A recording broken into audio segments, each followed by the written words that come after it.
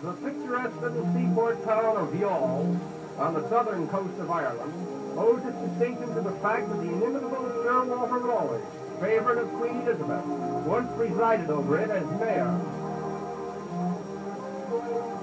Among the many new foodstuffs which Sir Walter brought from America and introduced for the first time in Ireland, if not in all of Europe, were cherries, potatoes, and tobacco. The house in which he lives is still standing, in a wonderful state of preservation. The story is told that when Sir Walter sat under a yew tree in this yard and calmly smoked the first pipe of tobacco ever seen in Ireland, his servant, thinking that he was on fire, threw a bucket of water over him.